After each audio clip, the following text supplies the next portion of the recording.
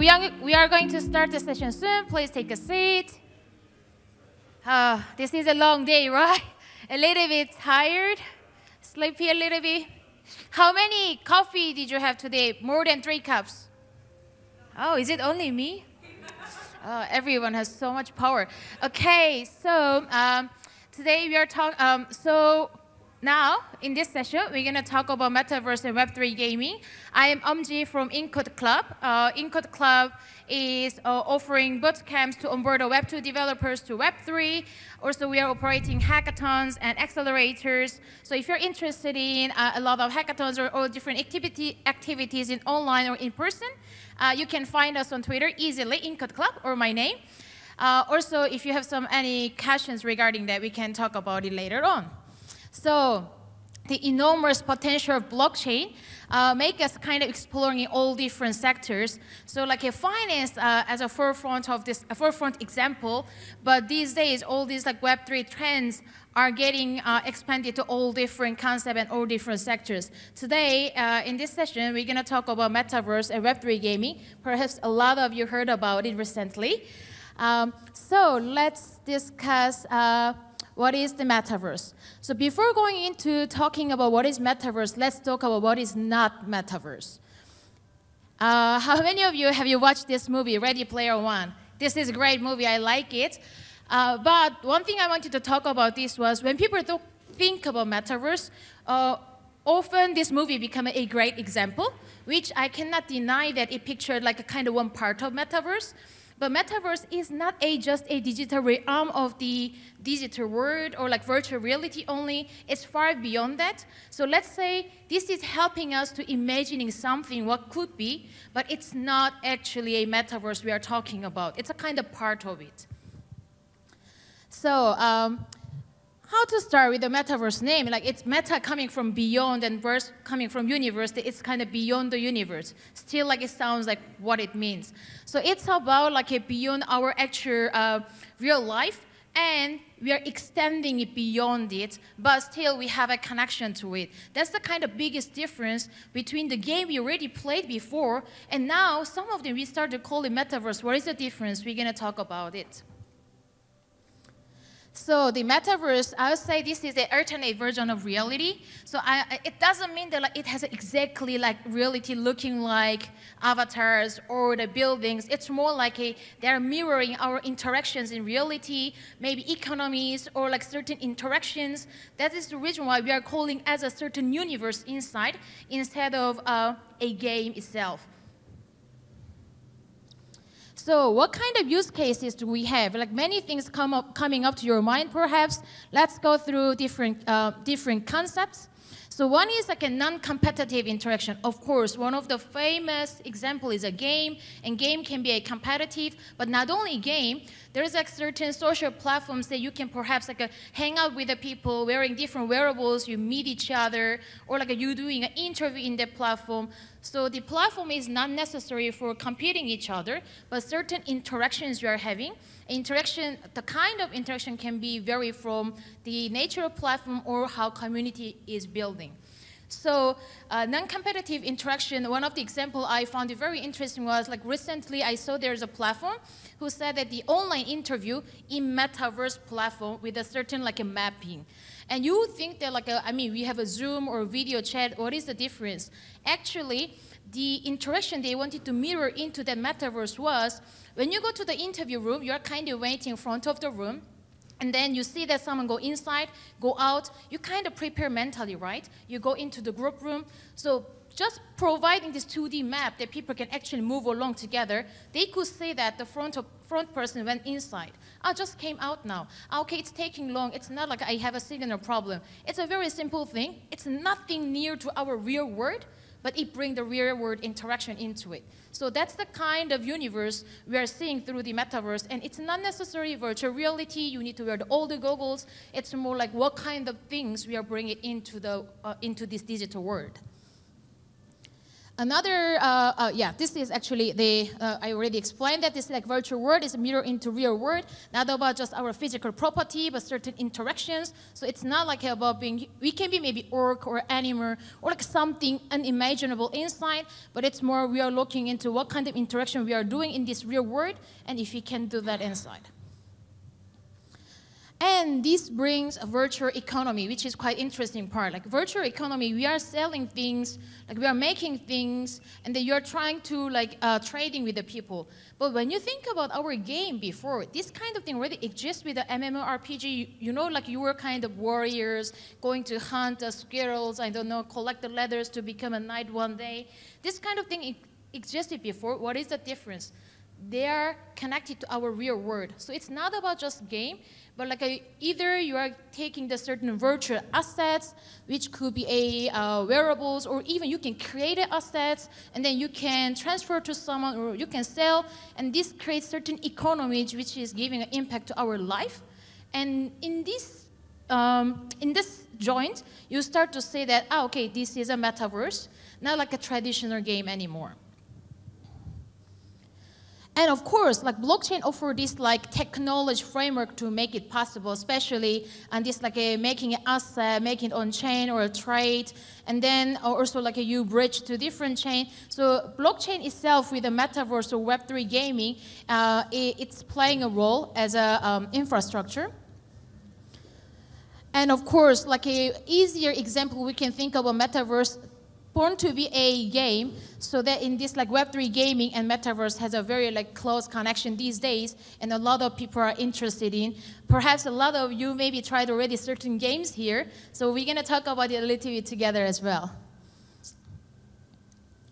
So we talked about what is the Metaverse, what is like Web3 gaming, what is the difference between the original game we have, and then also like a Web3 games are offering certain different things, so what they are offering, and also like what kind of things like make us distinguish from them to traditional one and Web3 one. So traditional game, maybe one thing we need to talk about here is like a why, what is the matter, why we need to talk about games. Like game is just a game, why is it important? Because it makes money. Even before Web3 gaming with a play to earn concept, game actually matters that it's a huge industry. There is a report that like by 2025, just the gaming industry would become such big as like 268 billion. And this is not like Web3 game I'm talking about, this is just gaming industry overall. So a lot of people are playing games, and they're spending time there, they're spending money there, and now we are wondering like why they're doing it, and if they're gonna do exactly the same thing in Web3, and they're earning out of it, and do they have the same experience? I guess some of you were here in the panel discussion before with Jay and John and Anthony. They were discussing also a lot about these new games, like if you're focusing on a playing part or earning part. And there's a lot of questions still around, and we are exploring the concept. But here today, we're going to talk about the general concept of the Web3 games, and then we're going to have some questions so that we're gonna have some homeworks in the end of this session. Every one of us can think of, and if you're interested in topic, you can contact me so we can have a discussion.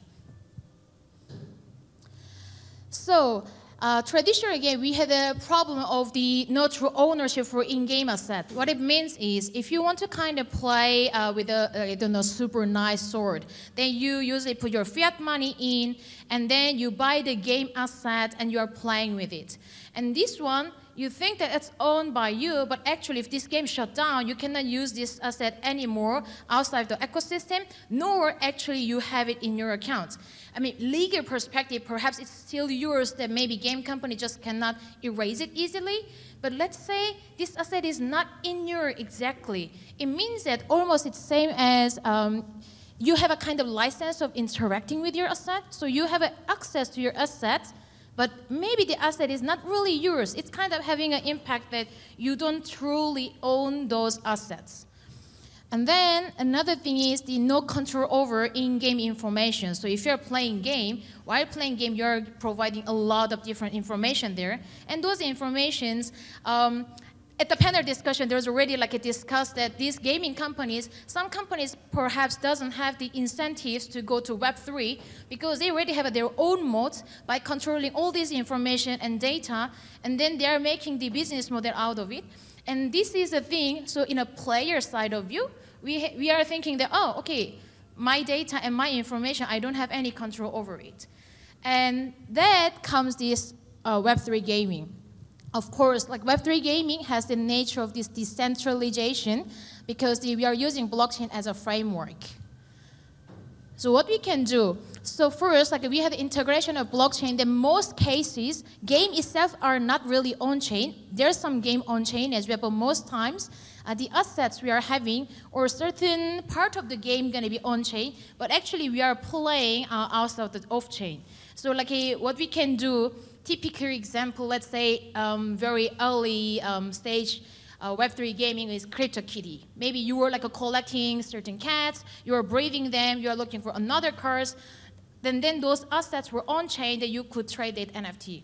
Or like recently the famous one like Axie Infinity, so you buy some Axies, or like you buy some heroes from DeFi Kingdom, and you do certain interactions.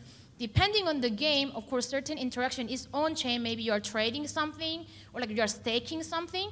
But also, if you're in the other types of game, like MMORPG, and you go to hunting and so on, it's possible that most of game interaction is happening outside, but at certain point, it can store certain data of your asset, and that you can perhaps bring even over to other ecosystem.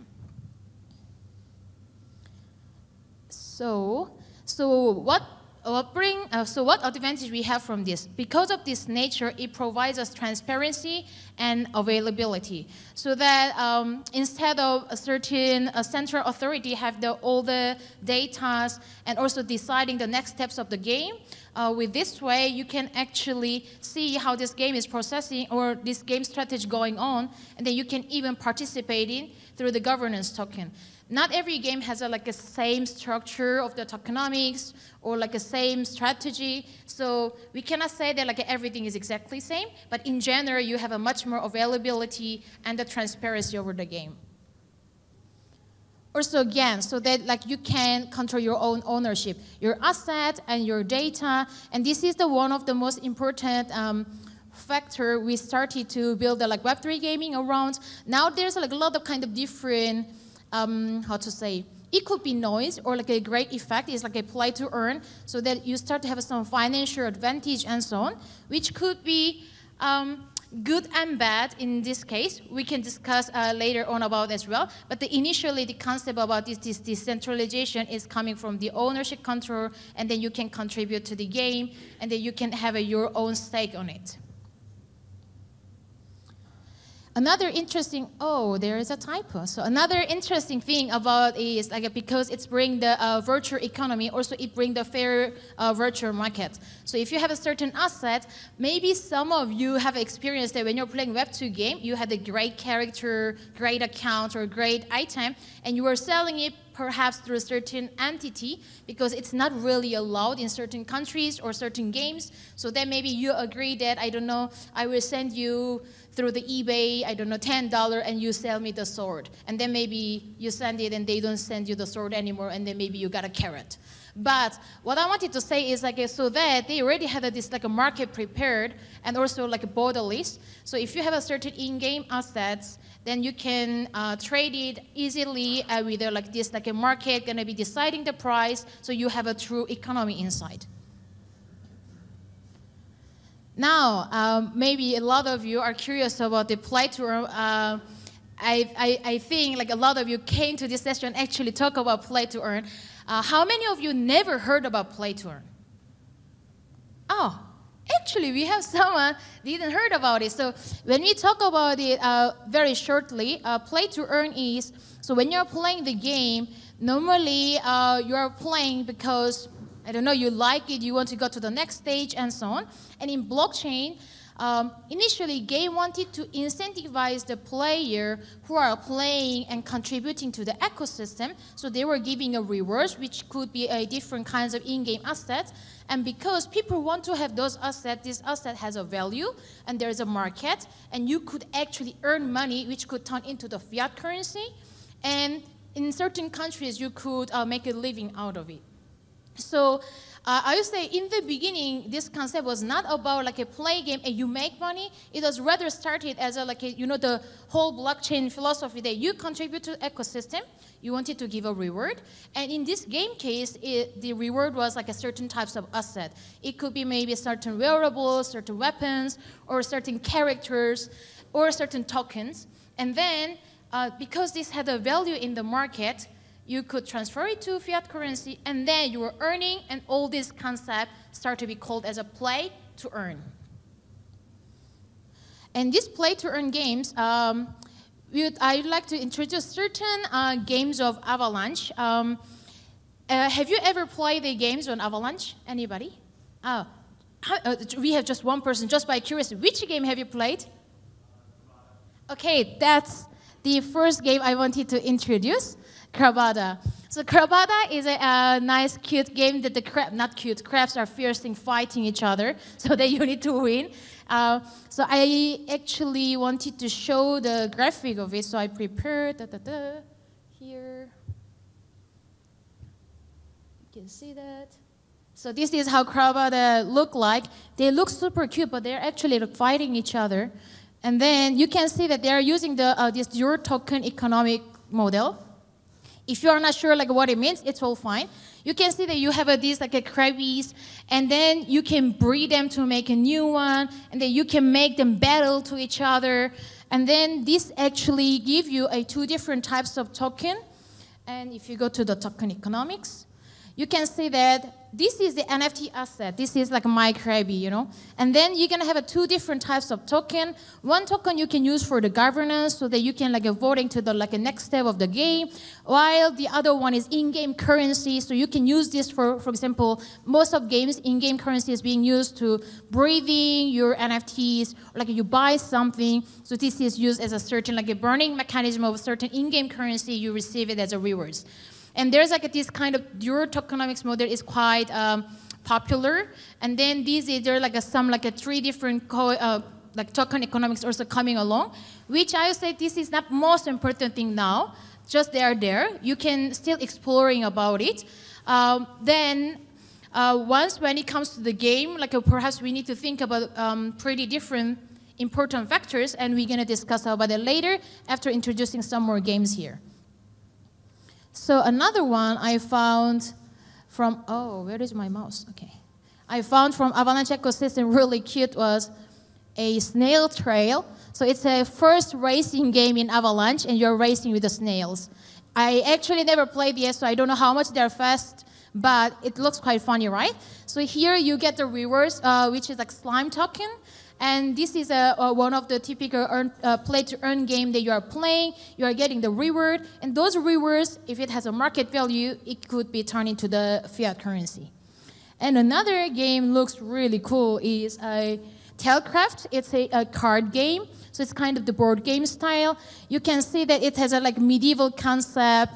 And then you are collecting those cards. You buy certain elements. It's kind of you become an alchemist, and then you are making a new kind of creating something. And then by doing so, you are getting rewards. And then, of course, you can trade those, I assume. And then another thing is Atlantis World. This looks like some kind of old MMORPG style, right? So this is claiming as a social platform with a certain gamification. So this is another example that recently quite popular concept in different chains, that you have this dot image, kind of nostalgic design of the game, and it's either a social platform or you can play certain game, which is another very famous one as a DeFi Kingdom. So DeFi Kingdom is very famous DeFi games on Harmony. Recently, they made their own chain using Avalanche subnet. So you could see that in Avascan, if you go to the old chains, you will see that a DFK chain is DeFi Kingdom chain.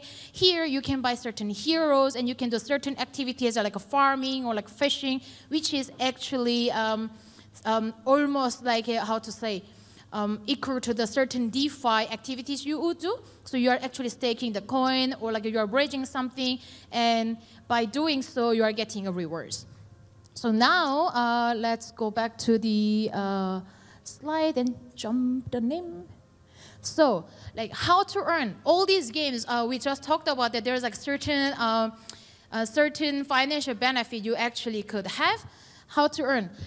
First, like in-game currency. So if you're doing certain activities in the game, it's quite similar to like a traditional game. Like you're running and you are kind of collecting the coins. So such as you are fishing or staking, we are fighting, and you will be collecting a certain in-game currency. And most of games, common method these days is this in-game currency going to be used as a utility token. So perhaps when you're breeding your NFTs to get new generation heroes or characters, you're going to use this in-game currency to do those activities. And then another one is in-game NFTs. So, for example, when you are breeding, perhaps you're going to have a certain like a rare NFT coming out. Or another interesting concept these days, like kind of mystery box. So when you're staking certain like tokens or certain NFTs you have, they're providing like mystery box. It's something similar to lottery. So all of you, depending on how much you stake, you may have a different probability, and this is going to be opened, and then you're going to have a certain assets, or before opening you can sell. So there's a lot of different fun gamification going around. I really strongly recommend you to try some stuffs. Not to spend too much money on it, just like easily, you know, try some games, try to make some transactions to get the feeling. And I want to know that if you really enjoy it, or if you feel like you're going to play 2 months, 3 months because it's so fun, or you want to play because you're going to have a financial benefit, that's the question mark. We can talk about it with this like play to earn game. And the next way how to earn is a staking. So we mentioned before that like in DeFi Kingdom also you could stake. So you could stake either your NFT or your like tokens you earned, and it's gonna give some yields. So certain like Avalanche game we just talked about, I remember that one of them actually they are giving like Avax as the yield. And then there's like certain games giving a different types of these staking rewards. It could be certain mystery box, not necessarily a token, like a fungible token, but then it can be certain fungible token you can collect and use it as an in-game currency, or you could change to fiat currency. So all the interesting part is because it's connected to the real-world economy. So what is the difference with the phone games we are having, you know, like you have maybe Clash of Clans, and then you are collecting certain tokens to, I don't know, use the barrack to make more warriors. And that one, nobody called Metaverse. Well, why this one we called it Metaverse?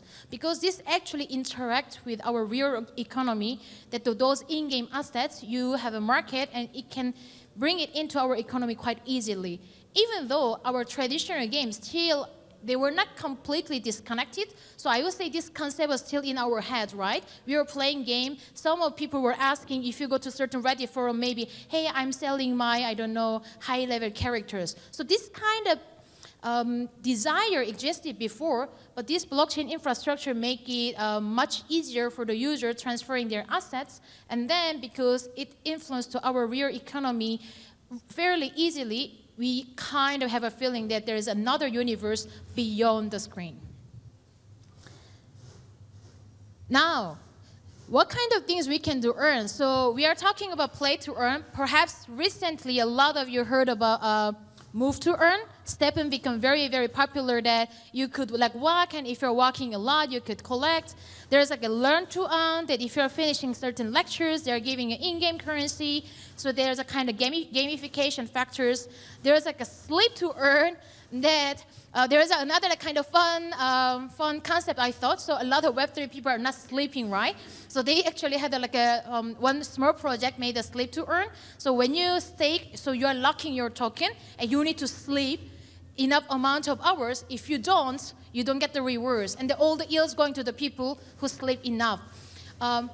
I don't know if this is like a highly economic so that you earn a lot of money, but sleep to earn sounds funny. And now the question mark is, if you're focusing on to earn part, like at a certain point, can you call it as a game, or it actually become a work to earn? Right? So now we are sitting here, maybe we are studying something, and because we are enjoying it, interacting with the others, we are talking. Can you imagine if it become talk to earn? Instead of you're maybe enjoying and talking to your friend, maybe you just focus on talking as much as possible because you're going to earn. Sleep, similar. So the problem is, in the beginning when we started this concept, we wanted to incentivize people who are contributing to the system, enjoying this, contributed to the governance, making next steps together, so that we wanted to give the incentives to these users. But as soon as users start to focus on earning part only, perhaps then it becomes a big noise. People are not caring about the game anymore, game itself anymore. People are becoming a super like a farming groups. And then like you are not talking to each other. It's just like a machine. You're just playing to earn. Then it's kind of not we expected in the beginning, right? This is the kind of question mark that Metaverse and Web3 gaming we are still exploring. But if we focus on certain aspect only, we need like a token price or like a to earn part. Can we make the innovation on gaming part? This is a big question mark. So for me, earning part is great that we're going to get the reward by participating to the consensus or the game itself, but maybe we need to think about what kind of interaction we need to do there, and we need a certain mental accounting or like a certain mental buffers that just imagine like you were playing a lot of different games till now without any financial incentives. Actually, you waste your time. Not waste, you had the good memories. But I mean, if someone would say that your mom said, like, stop playing game, you're wasting your time, but you enjoyed it, and you perhaps learned certain tactics, and then you're talking with your friends, and that's what game about. But then, as soon as you play and it become a real money for your real living, and then you kind of start to focus on earn part, and if it's not giving enough benefit anymore, you will just quit the game. So I wanted to ask question in a homework to every one of us. If you're a player, and also if you're a game builder, what kind of things you need to think about? If you're a game builder, you need to provide certain incentives. You want to provide incentives, while without making them only focus on that. So if there's another game which gives more token, they just all move there. It's not what you want. You want to make fun, nice, innovative game. If you're a player, you want to play, and then by playing what you're enjoying, if you can earn, it's interesting. But if you just like focus on it, perhaps actually you may earn much more if you don't play and just work, right? So this is a good question mark. This Web3 gaming, play to earn, is the thing we need to focus, or we need to think about how can we use this infrastructure, what kind of things we can make it faster, what kind of game makes sense to be on-chain, or like what kind of things should be on-chain from the game. One of very, very interesting use case for me is if you can bring the in-game asset to different games. Of course, as we talked about, traditional gaming companies, maybe they don't have a big motivation to do unless market consensus or the users said, oh, you are boring, we don't want to play your game anymore, they will move. They're being prepared. They have a brilliant developers there also, researching about it. But imagine that you have a certain, I don't know, nice car in, I don't know, like one game. And then if you go to the other game and you can use that car in the game as well. Of course, we need to think about gaming balance. So in the beginning, maybe it can start like a certain aesthetic effect. So it's just you have it in your skin, but not necessarily it brings something to the game itself. But at a certain point, these game studios can have a chat. They can tune the parameters, and then maybe it can be shared within the game as well. Or you have a lot of different game assets. You are like a hero named user. You want to have your gallery, and in your gallery in Metaverse, you want to have all your items because you're rankers of all different games. It's possible. So there's a lot of things we can do, and I think what I mentioned is still like, around of our level of imagination. There's a lot of things we can do, even go beyond. That's what we are curious about. So I would say what we need to do now is we are exploring the concept. You can go wild. And for that, Avalanche is like a great chain to build because of the low gas fee. And then you have a developer community. You can kind of set up the custom VM. This is giving you a certain advantage. But it doesn't mean that like you need to only lock yourself, just explore around. And this is going to give you a lot of inspiration. You're going to talk to different developer community. So the last message I want to say is like it's time to build. We all know the market is a little bit sad these days, but this is the right time to actually build and push forward because you can build the things without noise, build in peace, and also still a little bit different from several years before. A lot of people still believe in this technology now, and they're pouring the money in, try to support you. Avalanche has a great fund, like a developer fund or a Blizzard fund. So you need to build, and you need to just move forward and exploring the concept, not focus on the token price or like just the earning concept, but just try to imagine what kind of interaction from this world you can bring it in, which people can enjoy or take the advantage of it, while you also have the advantage. One thing I wanted to add is maybe many of you are based in Germany or maybe around here. In the end of the month, there are going to be actually NFT Berlin. So if you're thinking about building a certain game using NFT, this could be interesting because there are going to be hackathon following as well. So you can search easily, or you can find it from our Twitter as well. If you have any question, you can contact me over Twitter. I opened the DM during this conference. And if you're interested in bootcamps or hackathon or accelerator because you want to build and you want to build a game, there's a lot of Metaverse themes events coming this year. So yes. So let's build together, and feel free to ask me any question today or like tomorrow. You can contact me.